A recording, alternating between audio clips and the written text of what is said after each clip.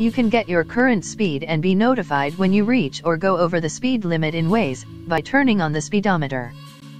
This will be very helpful to maintain your speed within the limit when you are in a new place or there aren't that many road signs to remind you of the speed limit on a long stretch of a road. In addition to this also helps you to avoid getting tickets.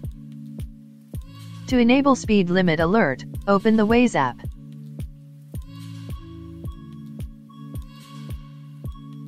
Tap My Waze, then Settings on the top left.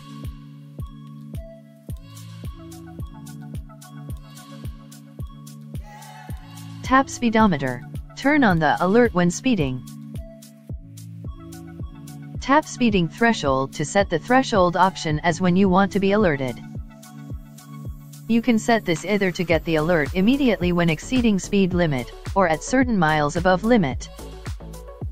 Also, set the option to show the speed limit. This can be set to show the speed limit always or when you go above the limit. It also can be turned off completely and not show the speed limit in any situation. Now, go back and enable the option Show on Map. After you enable the speedometer options, the speedometer appears on the Waze app with your current speed. When you go over the maximum speed limit, the speedometer shows the speed limit and your current speed. It turns red and alerts you.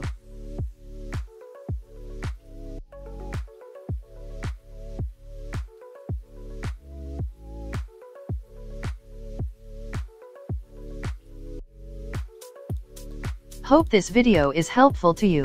Please subscribe to Clear Talking channel to get notified when new video tutorials are uploaded.